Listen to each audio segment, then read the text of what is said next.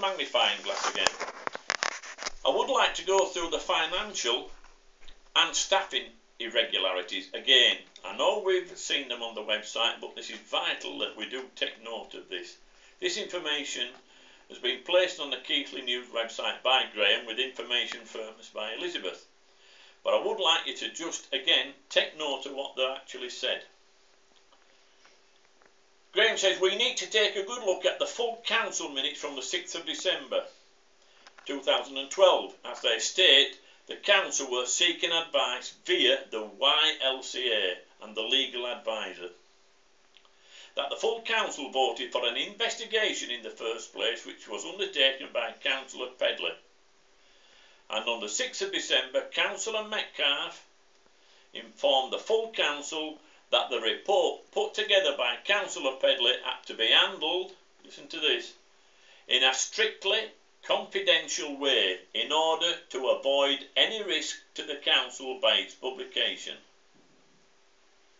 It reads as though something serious was found by the investigation.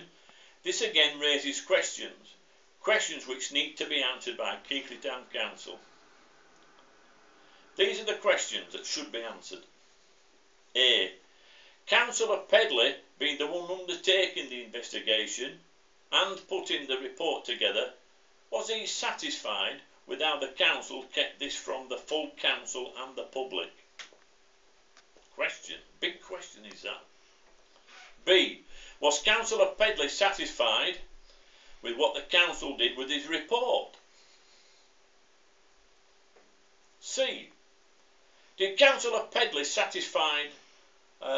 offer any recommendations to the council after his investigation? If recommendations offered, did the council act on any or all of these recommendations? What advice did the council receive from YLCA and legal advisor?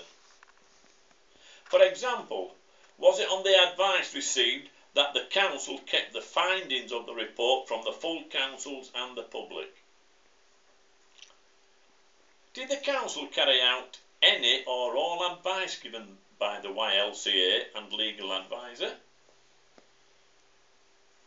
What did the report contain and had to be handled in a strictly confidential way in order to avoid any risk to the council by its publication?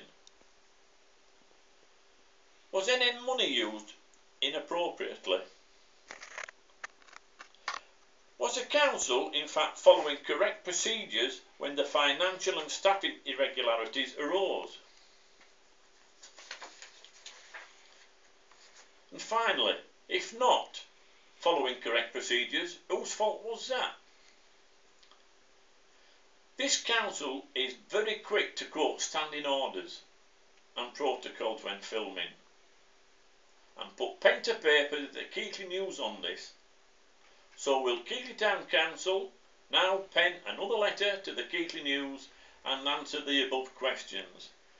Now to this I doubt very much whether they will, but A is open, so in the meantime it's night and God bless from Keighley Town Council. No, it's not Keighley Town, that's it.